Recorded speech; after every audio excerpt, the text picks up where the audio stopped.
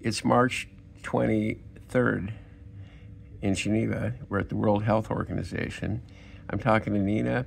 And Nina, can you start out by introducing yourself, telling people who you work for, why you came to this meeting, and how you think things are going so far?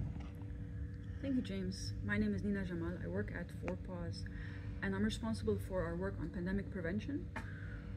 How things are going so far is to some extent worrying, because we know that 75% of emerging infectious diseases in humans emerge in animals, and we are not seeing enough progress on prevention and One Health.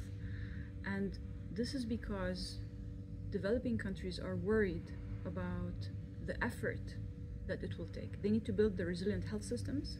So in order for them to move beyond just preparing and responding for the next pandemic and finding resources to prevent the next pandemic, they're going to need help.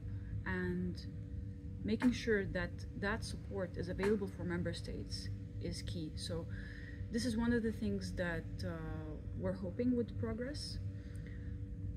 And this is on the content side. Then you have the process. On process, we have a situation where member states are not being fully open and transparent with each other on their positions. So they're basically repeating their official positions, and they're not moving into real, honest negotiations about where they are flexible, what is especially important for them, what is less important for them. And this kind of communication is what we need to move the process forward. When the March 7th text came out with no brackets, and then you look at where things are at today, has your opinion changed about the probability of success of this negotiation? Well, the early March text showed a certain level of progress, and we are right now at a step backwards, because member states are trying to water down different parts of the text for tactical reasons, not for honest reasons. So we have moved a step back, but I'm still optimistic, because we have to get this treaty done, and it has to be a treaty that is win-win for all member states. And for that to happen, they need to be honest with each other. So if they remain stuck on their positions, we will not move forward. We will not reach a good treaty that supports all member states in preventing, preparing, and responding to pandemics. So this is what we're here to do. We're here to have those conversations and encourage member states to move towards consensus. What are the most divisive parts of the One Health negotiation? So on One Health, there are a couple of elements that member states are worried about, but those can be clarified through more explicit text. So for example, data sharing. What kind of data gets shared within the country, and what kind of data gets shared with the WHO? Here, what we are encouraging member states to do is to build their national systems based on their national priorities, based on their national circumstances, develop multi-sectoral coordination to share data within the country itself. And then their experts and epidemiologists can together jointly decide what kind of unusual public health events are critical enough to be shared with other member states. So this is one topic, and we believe member states do not have to share critical, all kinds of data that they have. They need to share just data that is critical to protect human health globally. Which countries have become the most active in the One Health part of the negotiation? This is the interesting thing.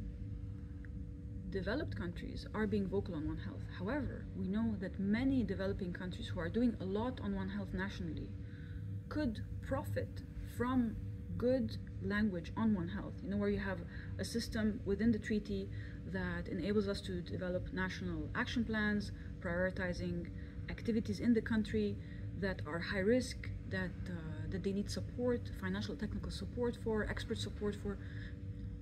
A lot of member states could benefit from that support, but they're not being vocal in the negotiations for tactical reasons, because One Health is about prevention, and what they're most urgently keen to see move forward is preparedness and response. This is also partly because the stakeholders negotiating the process are the public health experts. They're not environmental experts, agriculture experts, animal health experts. Stakeholders who have the expertise to prevent pandemics are not part of the process. So this is one of the reasons why these developing countries who are doing a lot on One Health and who can benefit a lot from One Health language in the text that supports them in implementing what they need to do to protect their people. This is the reason why this is not being mentioned in the process. Has anything surprised you this week? What surprised me especially was the backtracking. You know, this tactical game very late in the process. We have only a few days left of negotiation, and playing a game of repeating old positions and intentionally watering down the text so that other parts of the text get strengthened. This doesn't lead anywhere. It's just like game of chicken, where they're driving towards each other and waiting for the second one to blink. This is not how we get into a win-win kind of negotiation. Before I thank you, but before I turn off the video, is there any last thing you'd like to mention? Yes, if member states work together and are honest, they all stand to benefit from this negotiation. It can be historical.